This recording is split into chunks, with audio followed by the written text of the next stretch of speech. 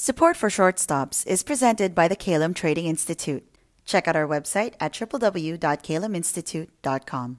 On today's episode, because that does happen. Traders say, I'm a trend follower, I'm a momentum trader. Oh, we hear that all the time. You hear that all the time, yeah. And so I'm going to try out for a baseball team, and I'm going to say, well, I'm a fastball hitter. That's what I do. And I'm going to stick to my style because that fits my personality. Well, good luck when you have a pitcher who throws breaking balls and off-speed stuff. The point being that you do have to adapt. Call it what you want, a game, an experiment, a gamble. But stock trading in the global financial markets to us is a business. Every day you're surrounded by the noise. Buy, sell, hold, buy more. And we're going to quiet it down and filter out the best trading strategies, tips, and stock picks. You want information on how to find your next bagger or home run? You'll find it right here on Short Stops. Welcome everyone, this is episode 27 of Short Stops. I know you guys have been missing Edmund for the last 2 episodes, but I'm not going to complain because I have been able to have the privilege to come here today to interview 2 legends who have influenced so much our experiences in Citi Securities and in the Caylum Trading Institute.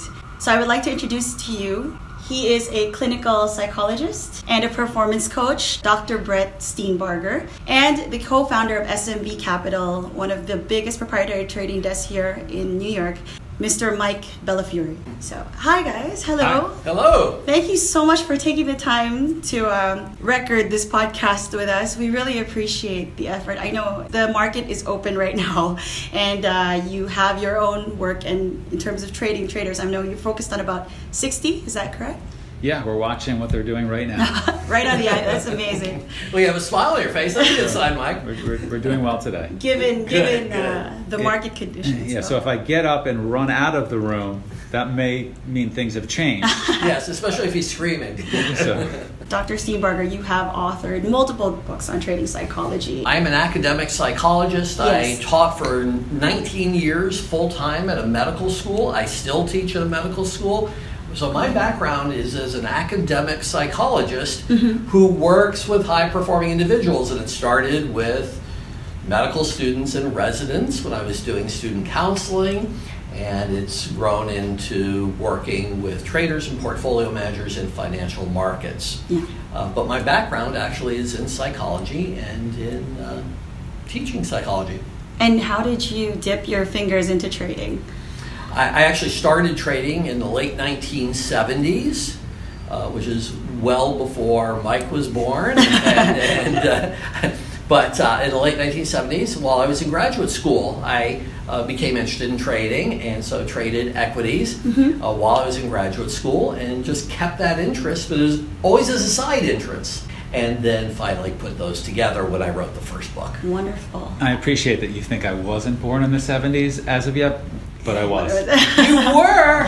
Mike, you are also an author of 2 very important books in terms of how we deal with our work in Citi Securities. So that is One Good Trade and The Playbook. I'm just curious, how did your paths come across? What was the context of that meeting? Actually, Dr. Steenbarger suggested and encouraged me to write a book and put me in touch with his editors. And I could curse at him for that because writing a book is very difficult. It was a great experience. And the thing that's really rewarding about writing a book is people like yourself reach out to people like us and want to chat. And we get to meet people that we wouldn't just meet if we were just traders on a desk. I understand, yes. And so, so I wrote One Good Trade and The Playbook, and we started SMB in 2005. Yes. And we have known Dr. Steenbarger for a long time, and he's been helpful and instrumental in helping us grow our traders for almost 10 years now, informally and formally. Yes, it's been quite a while. And one of the things that led me to reach out to Mike and Steve and the firm here was that I saw that their main interest was in training and developing traders. Yes. And that's what I do in medical school, right?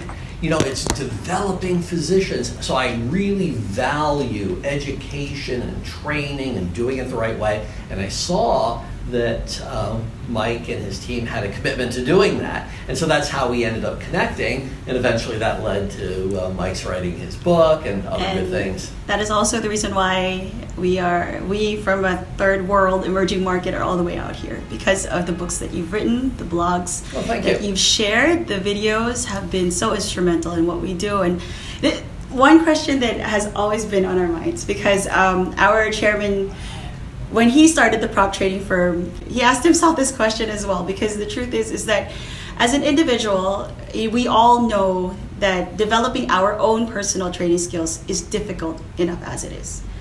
Why did you decide to take on the task of training multiple people to be able to do what you do? It's purpose. So I had traded my own account for a long period of time, and I saw this opportunity in the marketplace that wasn't being serviced. Okay. Which was, when I started, I saw how people were trained, and then in the middle 2000s, I saw lots of people who I had traded with pushed out of the game, unable to adapt. The market got much harder, and I didn't see even the firms that were still succeeding, I didn't see them offering a development plan that was necessary for the harder, more complicated markets that were present in 2005-ish. Okay. And so I had this idea that if we really focused on training people from the beginning the right way, that we could build out a great firm. And I didn't see other people doing it the way that it should be done. And that was something that was interesting to me. And I thought, well, you know, what if we were to come along and make it easier for somebody to start right now and give them a better chance of succeeding, and building a culture that was important to us, to Steve and myself. You know, what could we do? And we thought we could build the best prop firm. We thought just from that idea, we could build the best prop firm in New York City, because traders some of them don't stay in the game for as long as they think that they can. Markets are always changing. But that was our purpose. Let's build the best development desk out there and use it as a way to build the best overall desk in the city. And I think you mentioned that before, that you could take in 10 traders, but you can't guarantee that all of them will be able to succeed. Yep. Yes, absolutely not. It's definitely not 100%. And you know, we know from research that with day traders, overall, the hit rate for long-term success is under 5%. Wow. So it's not even 10 out of 10, that's 1 out of 20. So the key question, and as I've said before though, I mean, that's not surprising. What's the hit rate for professional golfers who make their living from golf? What's the hit rate for professionals who sing and dance and can make a living on Broadway? You know, we're talking about elite performance. When someone can trade and make a consistent living from their trading, that's elite performance. Yes. And by definition, the elite is not 10 out of 10. So the key question is, can a proprietary trading firm increase the odds, the baseline odds of success, from that 5% to something much more meaningful? And I think that's what, in different ways, Mike and I work on. And we do, if I may say so. We do. No I question. mean, there are the amount of resources that you get when you come to a proprietary trading firm is vastly superior than to you just trying it by yourself. And you know, oftentimes I'll talk with people who are having some success on their own as independent traders and retail traders, and they've heard of the success that some of our guys have, and that success being many multiples of what they're doing. Yes. And often, you know, I'll say to the people, it is tremendous that you're having this much success, even though it's many multiples lower than the best traders here. Yes. Because you don't have the resources that they have. You don't have the buying power that they have, which really makes a difference. It does. You don't get to work with Dr. Steenbarger. Oh, geez, which makes a there's the edge. Which makes a tremendous difference. You know, and I know you're being humble here, but you know, we just worked with, it was one trader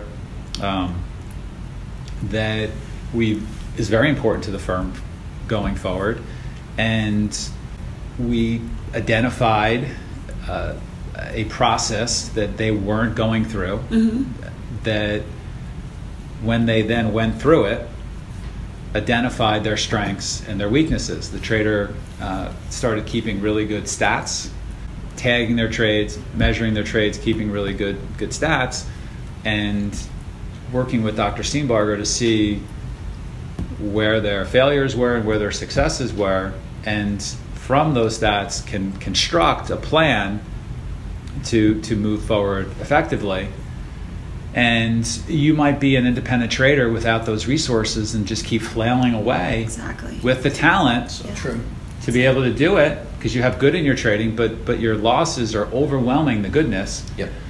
And you know, to have somebody who coaches the best traders in the world look through your work and point you in the, not just the right direction, but the effective direction, the game-changing direction, is a resource that very few people get to have. I mean, let me jump in here, because I'm going to add a layer to what Mike is saying, and it's an important layer. So yes, this trader did look at their statistics and really benefited from learning about their strengths. Who was the one who went over their performance up to that point and pushed them to look at their statistics? Who was that person, Mike? That was me. That was Mike. But this is really important, because it's not just coaching. Coaching is really important. It's the integration. This is a major point for your session here. The integration of mentoring and coaching. Someone who can work with the trader as an experienced trader, and someone who can work with the trader as an experienced coach.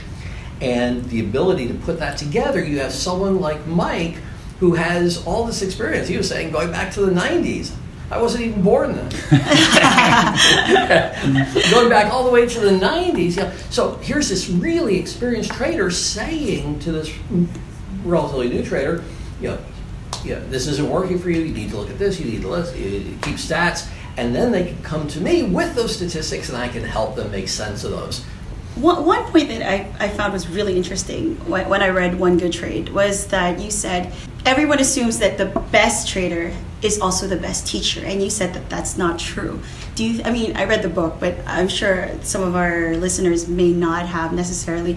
Could you expound on that? Because I thought it was really and you said this in Chicago. I thought you made this really good point about how we all have our own strengths, and part of what we're all supposed to do is figure out what our real strengths are and tap into them and highlight them. And so the skill of trading, pushing the buttons in real time, is a very different skill than being able to teach and coach and mentor somebody get to the next level in their trading. Mm-hmm. They're just different skills. And what makes somebody a great trader who can push the buttons in real time is different than what can help somebody progress and grow and improve as a trader.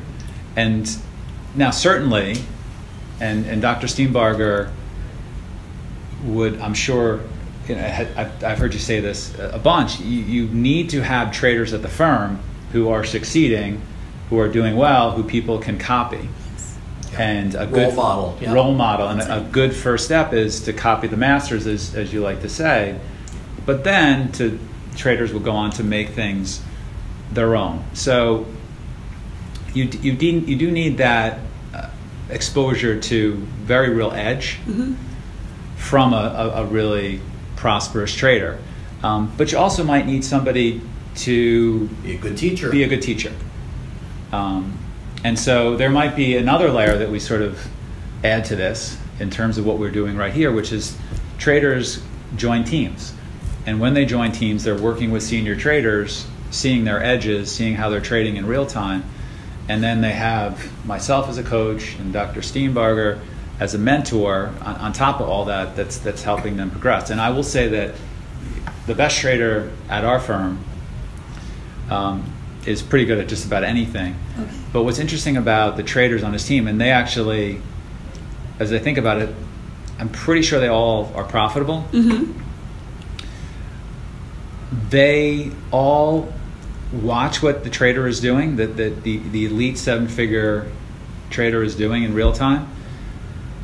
And they're all kind of trading the same stocks. Okay. And they're pretty much mostly trading in the same direction, but they all trade differently. Really? So they've all been exposed. I know them personally. I see their stats totally differently, and yet they're inspired from the same source. It's very interesting. Most of our listeners, our following, the majority are independent traders. Very few are actually able to work for a proprietary trading firm. Based on your experiences, both of you, do you feel that one is necessarily better than the other? Is there a huge advantage of working for a prop trading firm versus trying to do it on your own and having access, of course, like we do, to your blogs, to your material? Is that enough, or do you think that there's something added with joining a prop trading firm? Can I first respond, and then Mike can chime in if he sees it differently? To me, it's not, the issue isn't being an independent trader versus a prop firm trader. Okay. The issue is, what are the odds of your success? Mm-hmm. And what will maximize the odds of your success? So, I want to be an independent athlete mm-hmm. and make it to the Olympics. Well, by odds, that's not going to happen. Okay. Because the people who make it to the Olympics get coaching, they go to camps, yes. They train, and they need that support system. You know, I'm going to independently be a successful surgeon. Well, that's not going to happen. You need a medical school training, and then a residency training, and you need multiple mentorships to develop those kind of skills. So, being an independent trader, what are the odds that you'll reach that elite level of success, and how do they compare not just to a generic prop trading firm, but to a firm that is dedicated to curriculum, education, training? And training is important. And I'm just thinking about my own kids. I have a 5-year-old and a 3-year-old.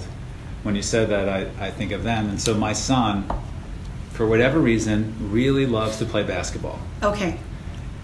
We wouldn't just put him out there on a blacktop court and let him progress by himself. I mean, even at 5, he goes to programs. Yes. Even at 5, he's going and doing the types of things that 5-year-olds are doing to get a little bit better. Mm-hmm. They go to swim. You know, they want to swim in the summer by themselves. We wouldn't just throw them in the water and say, figure it out for yourselves. And so, you know, one of the things that I think independent traders think is, I'll just figure it out for myself.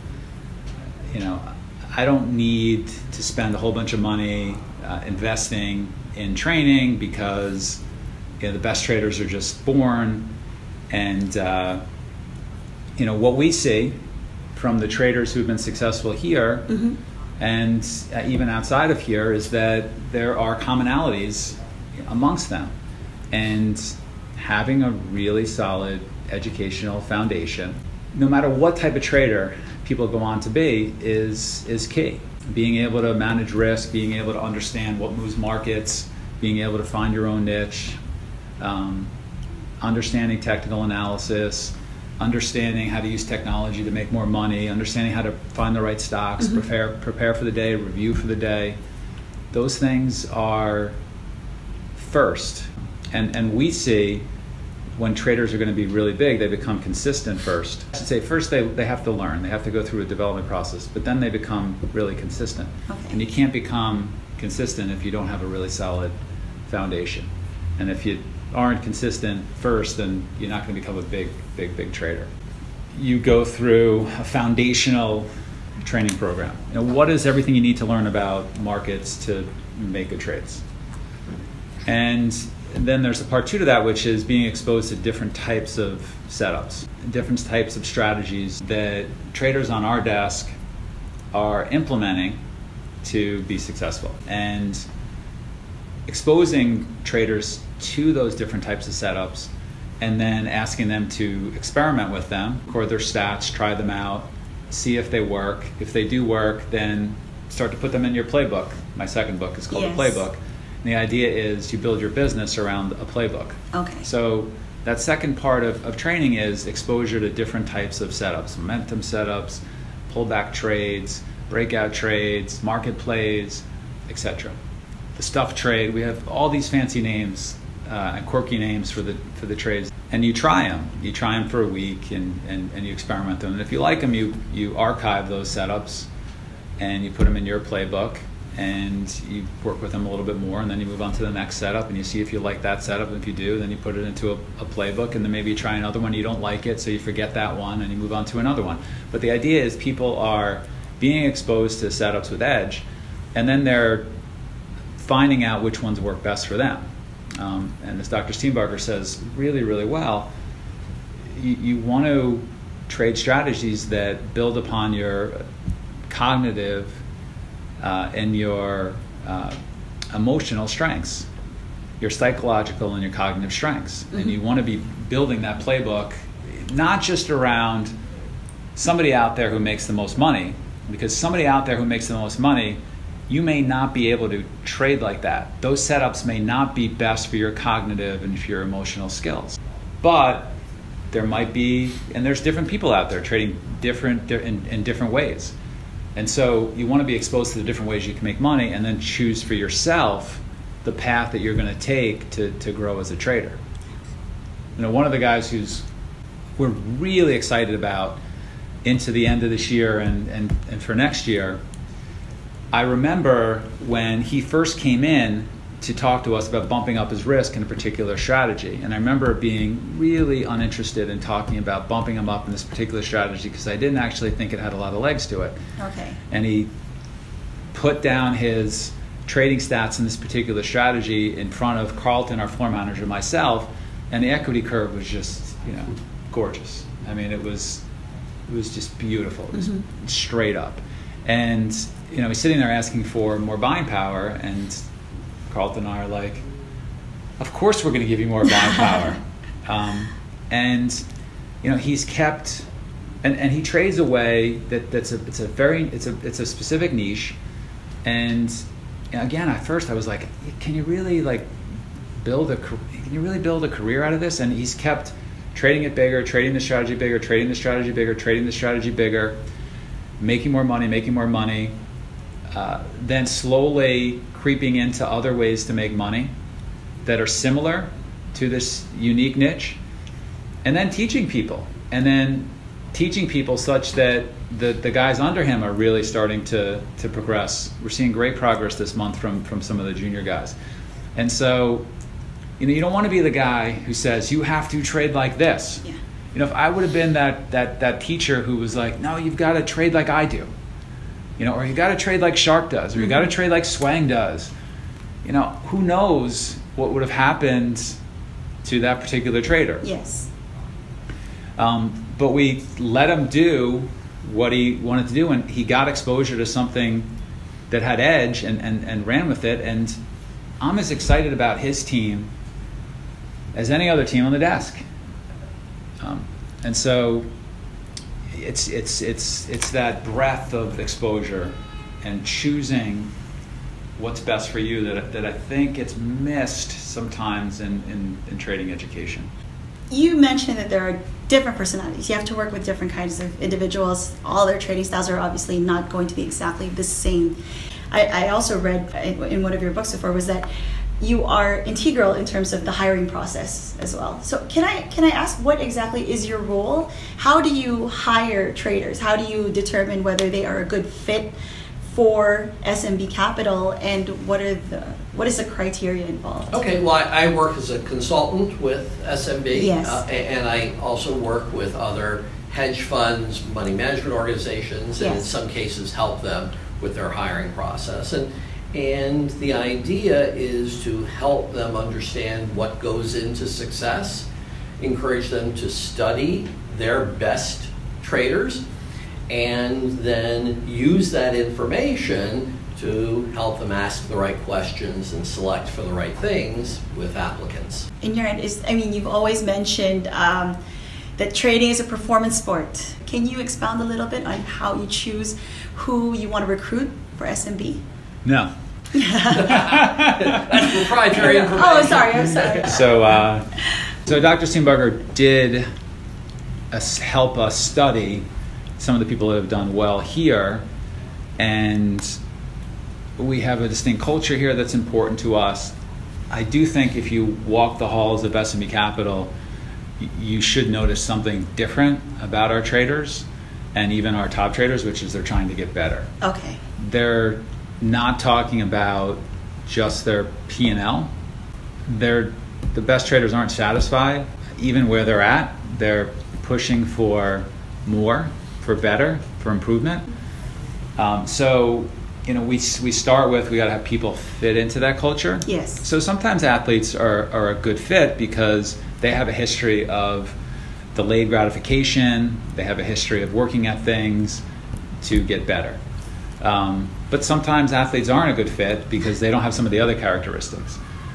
Processing ability, interest in trading. Yes. I wrote in One Good Trade about a particular former athlete who we hired who did have that really good buy-in to the culture that's important to us of work at something and you will then get better at it. Mm-hmm. And had done that as a college athlete in basketball and came to trade with us, and very clearly and very early we recognized he wasn't interested in trading at all. He was.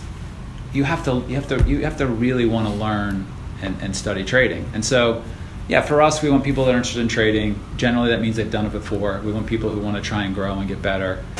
We talk a lot more these days about having some coding skills to use the technology that we have here.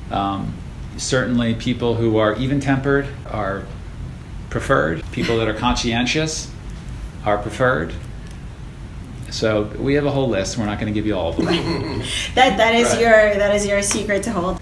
Based on your books, you've mentioned that even their personalities outside of the office is something that you look at in terms of simple things as being on time, not being late for work. Yeah, as I get a little bit older, I have become a little bit more open-minded to the different ways that people can become successful. Okay.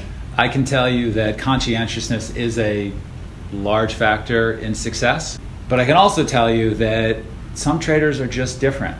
There's one particular trader on our floor who's just different. He learns differently. He's not going to sit down and write out a bunch of notes on his trading, but he will go talk to lots of different traders about his trading and about their trading. And that's his way of studying. He's not going to come in at 7:30 ripping through a bunch of research reports. It's not his thing. But he does work hard in his own right. He's conscientious in a different way. In a different way. And so if I were to sort of say you have to get in at a certain time to this one particular 7-figure trader, that wouldn't really work for him. It'd be like saying you have to trade in a certain way. Yeah. Yeah, you have to let people be who they are.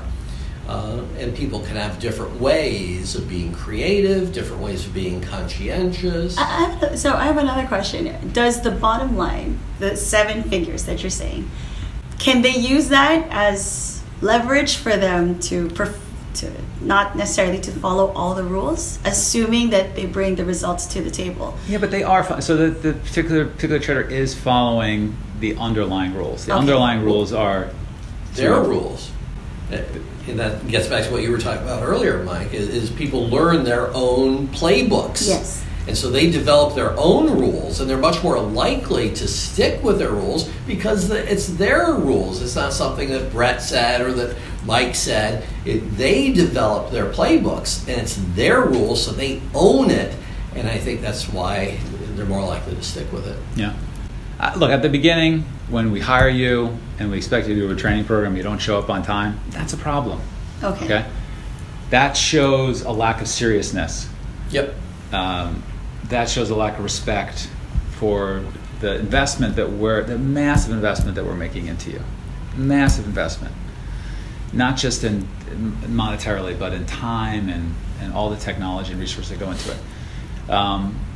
And how important, I mean, that seat is a very valuable seat that lots of people want to have. And so if you can't show up on time, we're not going to have a lot of tolerance for that. Mm-hmm. But as you mature and develop your own playbook and your own way of working at markets and reviewing, there's latitude for that. The guys, but the best traders work at it and differently, but they work at it. With every trader, their setups are different. Those setups that work for them are different. Their personalities, once they start trading, it's not the same. But you mentioned that the ability to adjust to markets is so critical into the success of every trader. Does that mean, let's say, for example, you are a momentum trader, or this is the kind of environment that you work with as is, but the environment changes that is not necessarily fit for you? What do they do then? How do you, you mentioned that you don't mandate how they trade, right? You cannot tell them that you have to do this. Yeah, let me jump in, because that does happen. Traders say, I'm a trend follower, yes. I'm a momentum trader. Oh, we hear that all the time. You hear that all the time, yeah. And so I'm going to try out for a baseball team, and I'm going to say, well, I'm a fastball hitter. That's what I do. And I'm going to stick to my style, because that fits my personality. Well, good luck when you have a pitcher who throws breaking balls and off-speed stuff. The point being that you do have to adapt to different conditions, and we're seeing that in the equity markets right now. Things are much more volatile than they had Absolutely. been in recent years, and an uptrend has been nicely broken. So we have to adapt to those things. And what that says to me, and this is something, Mike, you and I have talked about, is that it's not enough to provide education to traders. We have to have continuing education. That's what we see with physicians. There are new technologies that come out. There's new research about different approaches. These days we're doing microsurgeries where we used to open the person up. All that technology is now available. That takes continuing education. Physicians have to get a certain number of continuing education credits to stay licensed. So we need to provide continuing education for traders to help them adapt to changing market conditions. And that's what I think has been successful. We're doing that right now. So normally we trade what we say are stocks in play. Okay. We look for specific stocks that have unusually good news or unusually bad news that's been unexpected by the market. And our thesis is you trade those stocks because they offer more opportunity than other stocks. Yes. That is normally what we do. In this market, when volatility, and you've said this, when VIX hits 15 and you're an active intraday trader, you need to think about trading the overall market like it was a stock in play. We have VIX above 20 for most of this month. So what we're counseling our traders to do, and this is challenging because their expertise is trading stocks. What we're encouraging our traders to do is to trade marketplace, to trade SPY, Q, IWM, VXX, UVXY, TVIX, to trade these instruments where we would normally say, don't trade them, they don't move enough, you're just going to get chopped up. And these traders have had to take the leap into these products that they don't trade that often and figure out how to trade them well. And so Dr. Steenbarger will talk to them about and he was a futures trader and is a futures trader presently, and so has some really good insight onto. And I think people always think you're a trading psychologist and you work on people's minds, and right. What he really does is work to help people gain edge. Mm-hmm. And so an example of that is, okay, we've got a trade marketplace now. Here are some indicators that you've never really looked at that much, that if you look at, will help you trade marketplace better. And let me point them out to you. And so the traders on the desk are, even seven-figure traders who are really good trading stocks in play. Some of them are not that good trading marketplace, and some of them are really using this present market regime to improve on their marketplace overall. Look, the best traders are going to get better and do well even when you shift, but they have to shift over to that. They have to trade these other instruments, and we're seeing this internationally as well. And I'm seeing this with other traders at other prop firms who understand that they need to do more of what they were doing to trade these markets overall, that they're a little bit uncomfortable doing. But some of the traders have done pretty nicely, but it's a learning process for them. The next time we see a high volatility marketplace, they'll trade it a little bit better. The next time after that, they'll trade it a little bit better. But yeah, but you're always a student. Yeah. You're always learning. Even the experienced traders, they're learning new things, and that's part of what keeps it interesting and exciting for us, because they're always learning. Yeah, and one of the biggest challenges with trading marketplace in this market environment is not just how to identify good longs and good shorts, but the added wrinkle in this marketplace is that you actually have to trade them move to move. The traders not only do you have to trade market products this month in these products, but you have to also trade them on a tighter and shorter time frame than you do even with your stocks in play for a lot of these guys. And so there's that added complexity and adjustment that they have to go through. What's really interesting is that you mentioned that consistency is so critical in terms of trading development. You have 4 stages, is that correct? I'll go through some stages that we sort of see. The first stage is learning. Yeah. And another step is consistency. And then when we see people who are consistent, we want to have them trade bigger from the trades that they're doing well and try and trade a little bit bigger. Mm-hmm. And then the next stage after that is we want to see traders expand their playbooks. Okay. And then the next step after that is to be more sophisticated in how they express their edge. Yes. In equity trading, that means trading options. So how do I structure a trade with options that gives me a little bit more exposure to my idea, and also maybe gives me a longer time frame that can help me supplement what I'm underlying doing with my trading. Okay. And I'll just add one little observation here. We talk about stages as if it's a linear progression, but in fact what's happening as a trader becomes consistent and then they start getting bigger, once they get to the point of getting broader and once they get to the point of being more diversified, different ways of expressing trades, they go back to the first stage, which was learning.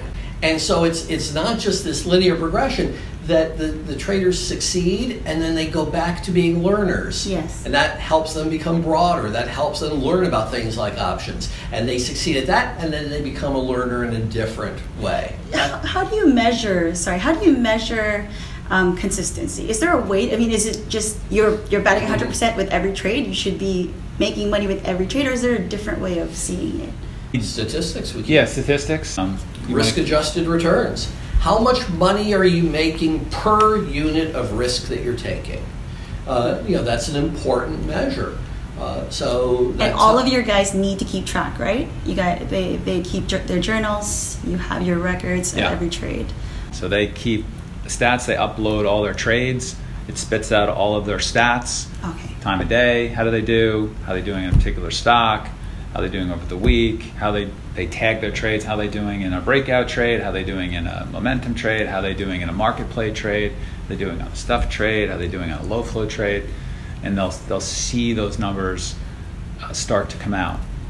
Because they ultimately do want to grow their trading. They want more buying power, and they know to get more buying power, they have to demonstrate some objective success. Yes. And so that's what the statistics will show. I will say that independent traders, if you talk to them, a lot of times, so if you go talk to the better traders on the desk, they will be able to tell you where they make most of their money, the types of trades they make most of their money in. Very true. If you were to go talk to an independent trader, who wasn't doing as well as they want, they probably couldn't answer that question. They just don't have the resources to be able to track all their trading in a tagged way, as happens here. Right? And if they did that, that could be the reason that's holding them back from being profitable. Just that understanding of. Yep. My last question, Yep. Given this environment, how do you deal with traders who are losing money psychologically and in terms of getting them back on their feet? Because our experience back home is that usually once they have a major drawdown, they tend to kind of immediately lose focus. It's a little hard for them to get back into, to the grind. So in terms of mindset, what is your advice? Yeah, and this is another area where being part of a trading firm is valuable, because there's something called risk management. So I'll do a shout out to Carlton here. But people don't go through major drawdowns because there are risk limits on the day, and there are risk limits over time. And so that protects the trader psychologically. So that you don't have to get into this situation of, oh my gosh, they've lost so much money, can they ever come back, can they ever succeed? You're proactively addressing that through the risk management.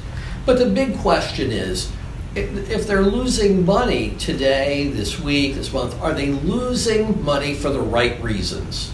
In other words, in a process sense, are they doing the right things? Because we know that returns can't always be consistent every day, week, month, and so forth. And so I think we deal with things as mentors and coaches very differently if they're losing money for the wrong reasons versus doing the right things that just don't happen to be working out at that juncture in time. I will counsel them to go back to being consistent, to focus on being consistent, and then to drill deeper into that. What are their A+ setups? Make the game easier. So you're going through a period where you're not seeing markets well. Make the game easier. Stick with your A+ setups. Bring your size down. Put up a couple of green days. Get your confidence back. Rebuild your confidence. Yep. Make the game easier. Stick with your best setups until you have a series of green streaks in a row. And I've seen that work very well with some traders, yeah. Do you ever believe there is such a thing as a hopeless trader? Not everyone has the skills and the ability or the temperament to be a successful trader. I mean, hopeless. Could I be successful as an NBA basketball player? No, I would say I'm hopeless, Okay.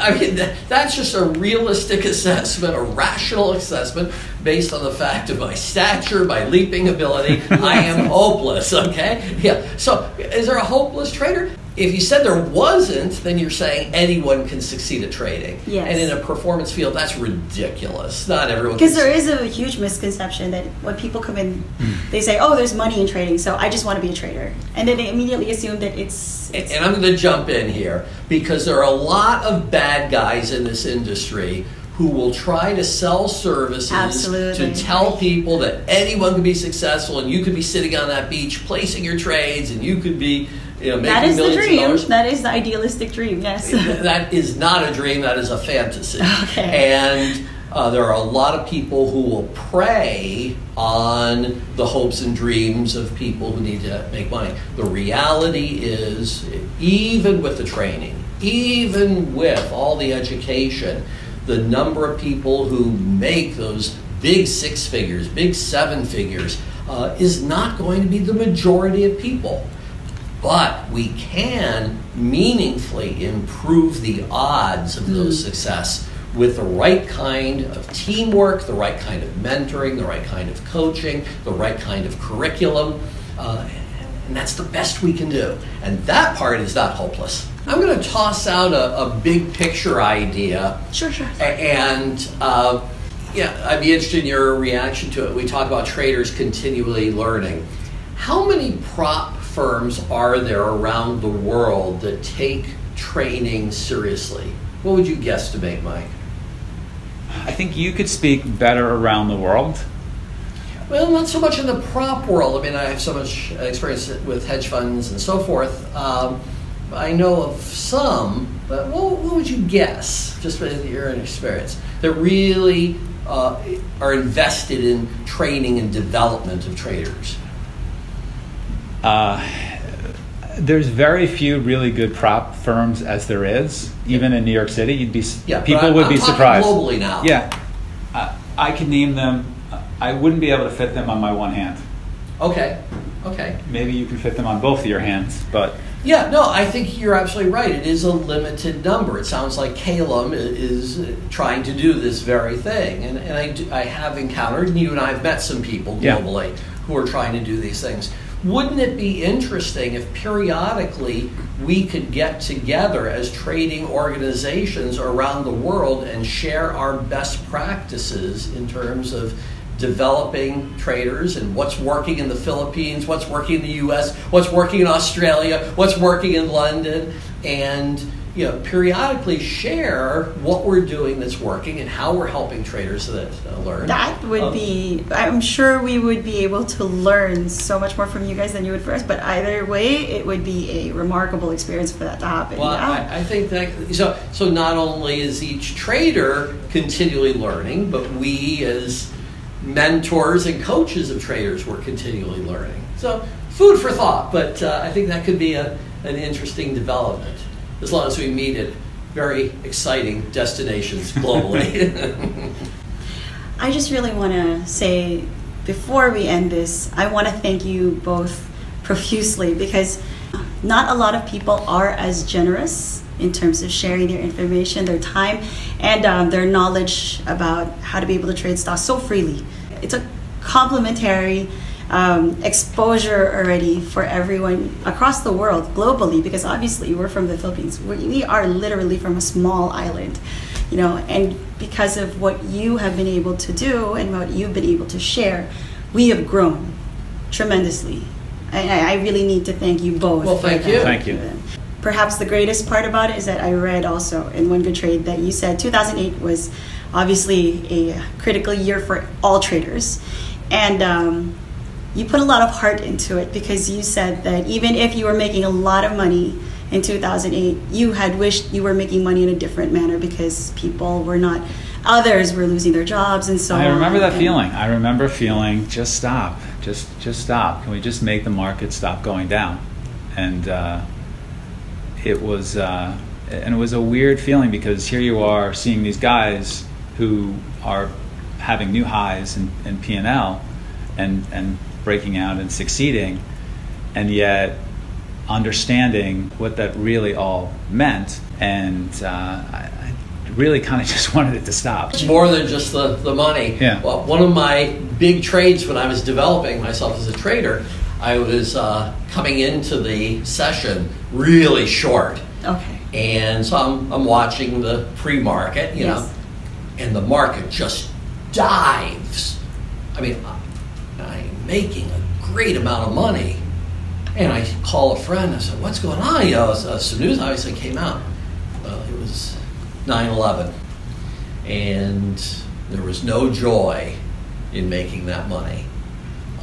You don't lose your humanity just because you're focused on making money as a trader. Because back home, I mean, we are exposed to media and to what we see on TV, and that's mostly it, right? I mean, I'm sure a majority of people who are following Caylum or City Securities, they haven't even had the opportunity to come here to see the reality. So what they see is like Wolf of Wall Street. They see people driving Ferraris. It's more just material versus what you guys really actually do, which is there's a value to it, because you know that you can make money not off of other people. You making money, you earning it, it through this industry. Not taking advantage of other people. And that's something that resounds between the two of you. And I speak on behalf of our entire team back home that we really do appreciate that. Well, thank you. Thank you. Thank you very much. Thank you. Thank you both for your time.